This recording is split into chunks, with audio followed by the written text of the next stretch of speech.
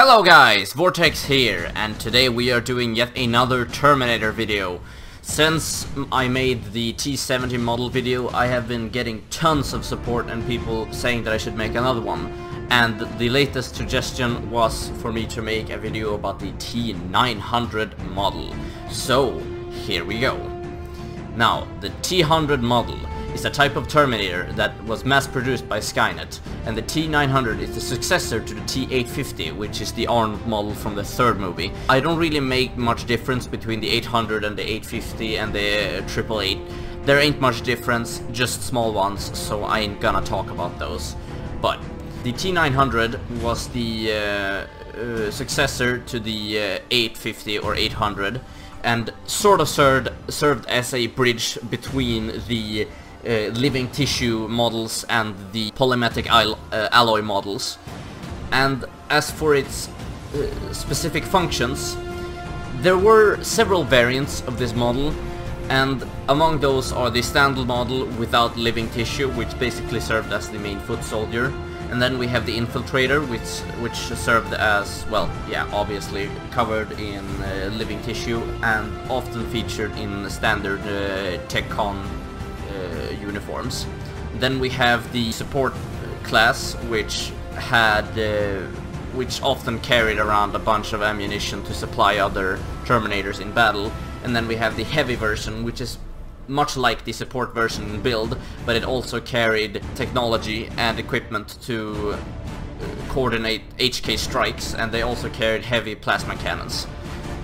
Now, according to the Terminator wiki page, determining which version is canon remains difficult. However, the original T-900's design is a glowing red chest plate, since it features plasma oriented reactor cores instead of nuclear based ones, which is their explanation for them glowing in certain colors. The standard and canonized version of the T-900 has a red glowing design, while the T-900 Easter egg or cameo in Rise of the Machines has a blue glowing chest plate. Now, about this cameo, a lot of people don't know about it. I understand that, since it's very missable. It floats by the scene extremely fast, but here is a quick shot of it so you can see that there is in fact a cameo of this model in Terminator 3 Rise of the Machines. Now, let's talk about some strengths and weaknesses of this model. Obviously, its strengths vary from having a much more potent alloy than the 800 models, and if you look at the imagery, you can clearly see that these models are a lot more covered up and a lot more tight fit than the 800 models. So it's much harder to damage these models since its joints are a lot more covered up, and yeah. As for weaknesses, I would have to say that despite its increased capabilities, the 900 has appeared to be particularly inefficient and otherwise inferior compared to the T-850 model, which is an older model. This is possibly biased though, since in the game, well, you're supposed to plow through the enemies, but, well. One possibility is that these T-900s had little combat experience compared to the battle-hardened T-850s.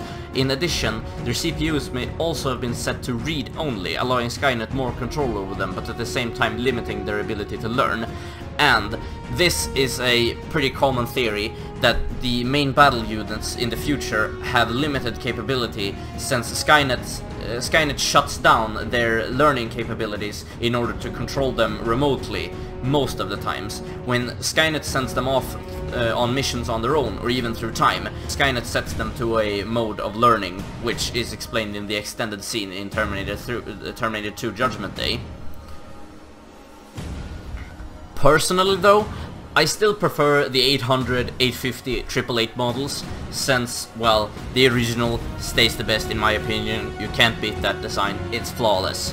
But this gives a nice and decent update and shows how the transition from the 800 even up to the TX sort of looks like, because this sort of looks like a cross between the TX and the 800 model. So I love this design of the T-900. It's a decent design and I think it's pretty cool.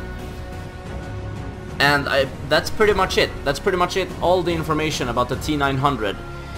So thank you guys so much for watching this video, and I'll see you next time. And if you want to, please feel free to put down in the comments if you want me to review another model. I will be happy to do it. Thanks for watching, I'll see you guys in the next video.